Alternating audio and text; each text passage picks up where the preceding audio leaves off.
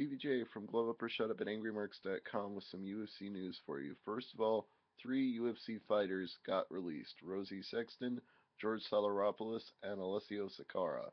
Sakara was 0-2 in his last 2 fights, as was Sotiropoulos, and Sexton was 0-2 in her 2 bouts in UFC, so they were all sent on their merry way.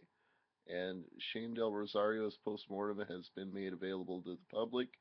He is ruled to have died of natural causes relating to his cardiac arrhythmia and long QT syndrome, though a toxicology report when he was admitted to the hospital showed his urine had trace amounts of THC and cocaine.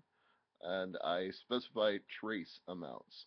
They were not ruled as a contributing factor in his death, so whatever he was taking is not apparently as important as the long QT that he was suffering from, which makes sense to me because it really did strike him out of nowhere. That's your UFC news. I'm Stevie J.